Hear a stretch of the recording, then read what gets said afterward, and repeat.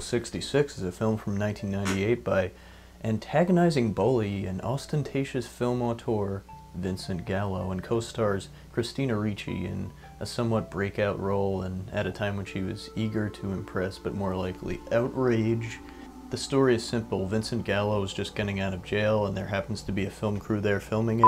Okay, I'm sorry. Vincent Gallo's character just got out of jail and is wandering around, and he decides to kidnap Christina Ricci in order to be in his film. And he kidnaps Christina Ricci's character in order to deceive his parents, whom he has a very strained relationship with, that's actually his girlfriend, and he's settled down and kind of grown up and started making a life for himself. And so we follow these two characters to the parents' house and we meet the fuckers. And it's basically a romantic comedy because the first 5 minutes are Vincent Gallo trying to find a bathroom. So there's always the question of separating the art from the artist and what context it holds upon, you know, a given work.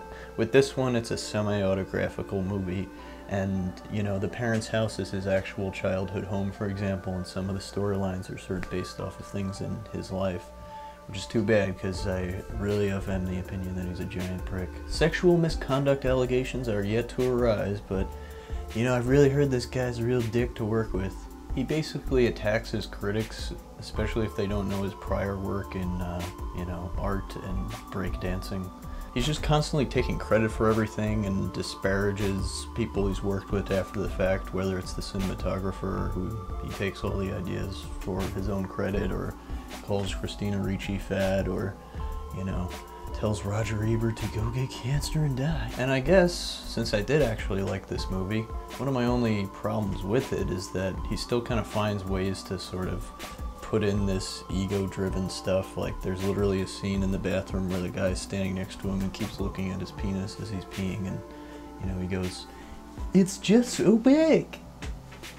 Or this whole long sequence in the bowling alley, which almost seemed like an excuse to be like, aren't I great at bowling? But if I could start handing out credit, I would say that the film has a really legitimate 70s New York gritty look and feel to it. You know, there's a lot of interesting creative camera angles and shot composition and all this sort of stuff.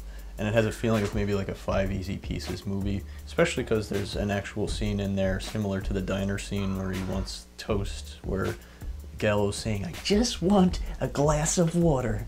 It was very important for this film to be well acted by the two leads, which it actually ends up being. Vincent Gallo and Christina Ricci both give these very committed performances for these kind of risky roles that they're taking on. And also the brutal editing. And there's little references to things like the license plate says Ozu, which is a famous director, and I almost feel like Kevin Corrigan's character does like a reverse Ratso Rizzo, where he wants to be called Rocky instead of his real name.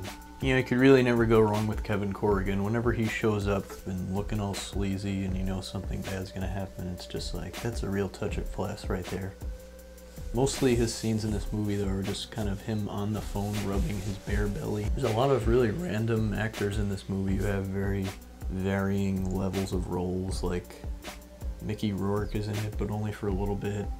Rosanna Arquette shows up at the end. She was in a lot of sort of envelope-pushing movies of this era, like Crash and Pulp Fiction. And that fella who keeps always showing up in movies randomly, Kevin Pollak, and Jan Michael Vincent. And Angelica Houston is also playing the mother. And Ben Gazzara plays the creepy dad. This movie has a really dope cast, and it's all kind of held together by Christina Ricci's performance. Or should I say Christina Ricci's bra. The film's also aided with the fact that a lot of these characters feel like real people. Certainly the parents, like, I can totally see the character of the father in real life as this guy who's still thinking about, like, yeah, I sang so many years ago in that club that Sinatra sang in, but those days are gone, but we look back on it nice, and now all they do is just obsess over football. This movie has a tough line to walk. It has to start with a main character who is very detestable and just, you know, runs around being a rude jerk and yelling faggot and whatever else, and then by the end, you know, we see his vulnerable side, and there's a scene where he cries by himself in the bathroom. The movie has to walk a thin line between having this character who starts out as a very detestable person who just yells faggot and is rude to everyone, But then we see his vulnerable side. We see what's beneath the man who keeps yelling at everyone. We see who the real Vincent Gallo is, a very tender and vulnerable person. Luckily it works, and the ending is actually very sweet unexpectedly. I guess if I had another criticism besides any like continuity errors, it feels like the sum is not as great as the parts. There's definitely like really a lot of great sequences in the movie ultimately. I mean, don't get me wrong, I actually really like this movie. But there were maybe a few things here and there that were kind of clumsily placed plot points, or maybe just scenes that don't really need to be in the movie, like the scene in the bowling alley where she does a tap dance to Moonchild. It's just this kind of little sequence that just sort of comes and goes, and it's nice. I don't think it's terribly necessary. Speaking of Moonchild, that's a song by King Crimson. This soundtrack is somewhat sparse in terms of featuring popular music, but what is featured is actually that song Moonchild by King Crimson, one of the best songs ever. Heart of the Sunrise by Yes, another incredible, seminal prog rock band song album. So yeah, basically if you're alright with your love movie having quite a lot of long talky scenes and not a whole lot of action, which I think is great, then this movie's for you. Would also recommend this movie in between, you know, other lo-fi 90s independent chic movies like Gummo or Slacker.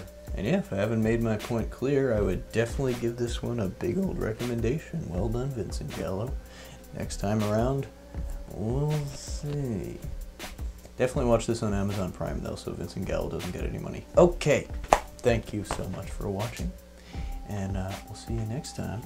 And won't you do me a favor and stay sexy?